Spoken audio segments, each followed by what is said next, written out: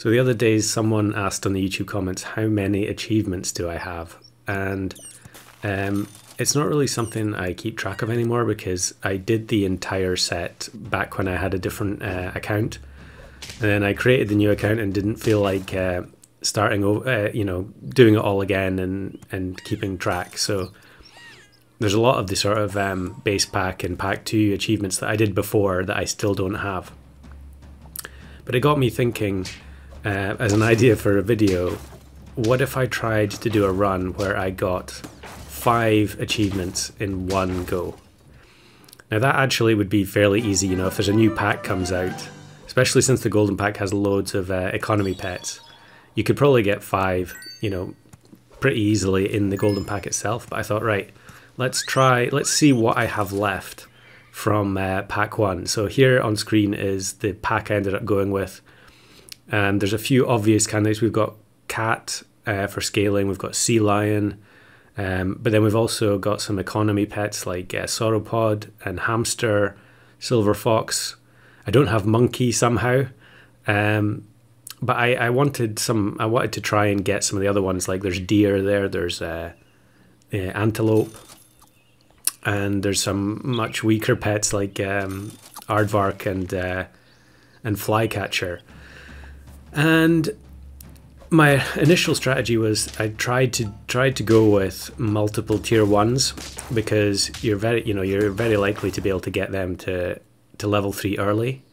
However, in custom packs, they fall off a lot harder than they do in the separate packs. So I had quite a few goes with iguana and moth together, and iguana isn't in this final version of the pack because it was just not doing anything. Like I was very rarely getting matched with summon teams that the iguana would do any damage to. So eventually I just gave up. There were a couple of funny rounds where I had iguana and flycatcher, and they went crazy, but it's just so rare. So in the end I decided, we're just going to have to compromise. That's basically what custom packs is like these days. You can't you can't just play the way you want to play. You have to somehow follow the meta, as it were. So here I've got moth, and I decided moth was probably the tier 1 that made the most sense. It's got a relevant ability for a long time, and you can see here it makes it gives the capybara much better attack. So it can potentially one-shot something at the front. We get poison dart frog here on the level, and dart frog was one of the ones I was thinking about as well, but I really just don't think it's very good. One of its problems is that although you can sometimes get it to snipe a whole bunch of times, it's always shooting whatever has the highest health. So without like weakness, you're very rarely killing anything. You're just spreading tiny amounts of damage onto lots of big units. So it was in the pack, but in the end I don't think I had any serious attempts with it. So it wouldn't be a custom pack run without someone playing a horse team with pack 1 units. I'll never understand it. But here we get the silver fox, which in the first like sort of phase of my attempts at this, I didn't use silver fox at all. And obviously, if you were doing this yourself, you would probably think, okay, I'm going to start with swan or weasel. But obviously, both of those are ones that I already had the achievement for because the gold pets kind of they automatically level up faster than everything else because you're getting so much gold to play with. So of those left, I knew I had silver fox. I had quite a few attempts with sauropod as well. Just sauropod, not silver fox. But it just wasn't cutting it. So here we're slightly unlucky there with the breakpoints, and we lose another turn. So we're down to 3 hearts. And fire ant I think I already have. So that was just in there as a fill. So we'll take the octopus for a bit of stats, and we'll buy sell crow. Or basically, You know, we're looking to for every single blobfish, every single crow is almost a must buy, especially while the silver fox's stats are low because we're not getting the huge amount of gold. It's only going to get one attack normally, so I think is it +4, +3 for level 2?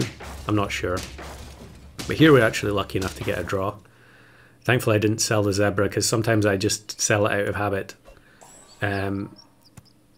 And we'll get the monkey because I knew monkey was on the list, and there were some other runs where I did I tried doing like a banana pill on the blobfish to give myself more chance, and here we get tapir. No good. I don't think I have the level 3 tapir achievement, but for the builds I was considering, it was never going to be in the cards to use tapir. I did have one game where I had like almost a 50-50 deer, and I had the antelope as well, but the scaling on the rest of the team just wasn't good enough to survive in the custom packs shark infested waters. So there we do get 2 triggers this time from the silver fox, so we can check now how much gold that actually gave. So it's giving 2 gold per trigger, I think, which is good. So we get another monkey here and a crow. So we buy the sauropod first to get the refund on the chocolate. So this is ultimately what I decided was the best course of action, and that was stacking as many economy pets as I could. So otherwise it's just, you can get to the end and you're just nowhere near getting you know, you have to start winning eventually, and without the economy pets, that team actually had Hammer Shark, and Hammer Shark I think I already have the level 3 of. Without the economy pets, you cannot get enough chocolate. Even if you keep rolling chocolate, you just don't have the gold to spend on it.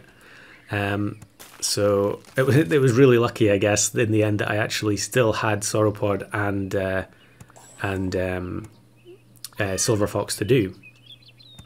I did have hamster as well, but hamster is slightly different because you can only spend the extra gold on rolls. So although it is very good, there were times where it just wasn't you know, working out. So here I actually surprisingly don't have the cat. I don't know. I guess cat is level 2 is just so strong. You're generally winning before you get anywhere near level 3 anyway. But I was kind of surprised that I hadn't at some point done like alpaca, get 2 level 2 cats and combine them. Maybe I just always kept them separate. So we get the melon, get a little bit of refund from the sauropod, and here we're just using up all 3 triggers, and then we combine the sauropods to reset the trigger count. So that means we can save even more money this turn. So now we get 2 gold back, and we find another sauropod, and I think I get another one on very soon. So I'm just freezing stuff up because I'd rather buy chocolate than buy the pet, because obviously we can get money back that way. But I also I'm acutely aware that I need as much scaling as possible to try and survive some of the crazy teams that you can face in customs. So this team has the you get the nested summons where it's beluga summons eagle, summons orca, summons badger, I think it was. So even level 1 cat is gonna make a big difference here with it. +6/6 we get from the chicken leg, and that with sauropod and moth having cheese, all you need to do is get the attack above 35. Now that's assuming you don't get weakened, but if you don't get weakened, having attack of 35 means with cheese it's 70. So you're guaranteed to kill through melon. Obviously it doesn't do anything against pepper, but I don't know what it is. I just feel like I prefer using cheese than pepper. So here is yeah, a bit of a. Normally I would be very afraid when I see a higher leveled Highland cow, but Thankfully, the scaling that we've got going is high enough that we could defeat that team. So now the silver fox is kind of wasting the monkey buffs. So we'll double combine the sauropod to get the level up and reset the triggers again. Now here I use, because the moth has 36 health, I used the lollipop because the actual attack doesn't really matter, like I was saying, unless you get weakened. And we'll use another chocolate and give the cat cheese this time. And then I think that's the triggers for the sauropod used up again. Could be wrong though. Maybe there's one left? No, there's not. But we've got the monkey frozen.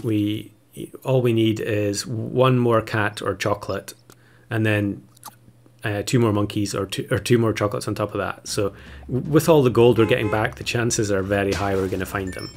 And here we actually match up with Toonieforthebus.